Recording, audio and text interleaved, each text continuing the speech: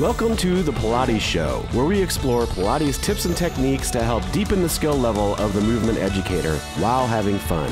Hi, this is Doreen and Alice, and we're here to show you about hugging a tree.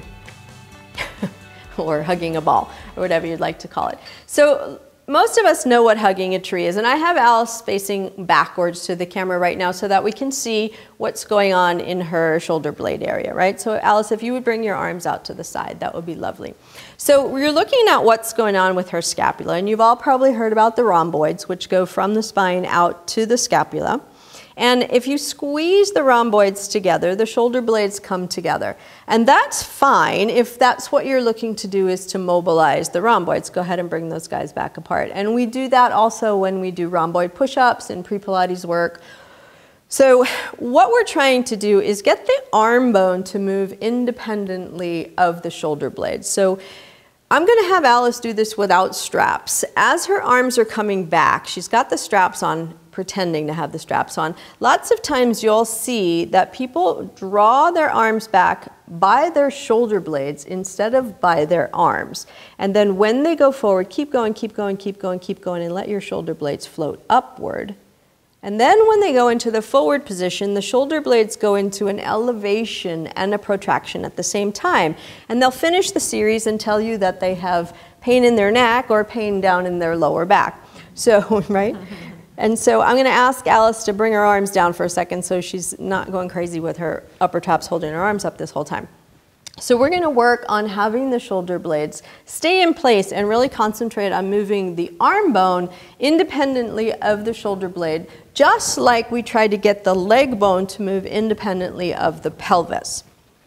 So go ahead and open the arms again. Beautiful. And as she's doing that, I'm going to ask her to use her shoulder stabilizers to keep her shoulders from squeezing towards each other, right? So she might be like, well, my arms can't go as far back. Yes, that's true, but now you're not masking your limitations.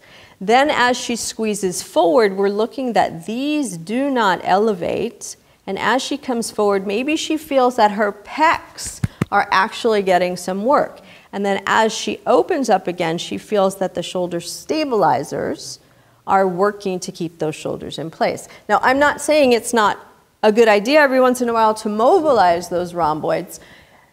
The idea is that you want to know the difference between the two. And then I'm going to have Alice turn to face the foot bar, and we'll do some hug a tree with straps so that we can also see what goes on with the rib cage. Okay? And I'm going to ask her to do a couple where her rib cage actually just moves back and forth with her arms going back. So you might see this happen sometimes. The shoulder blades are squeezing together. You have to trust me on that one. The ribs thrust forward. And then the reverse happens as she goes back into that other position, right? One more of those beautifully incorrect ones. Right? I can always go farther, faster, stronger, right? So now she's going to worry about her rib cage staying neutral, so the lower ribs aren't thrusting forward. And as her arms move back, her shoulder blades stay on her back, and she's working everything, all the muscles that are used in shoulder and scapula stabilization.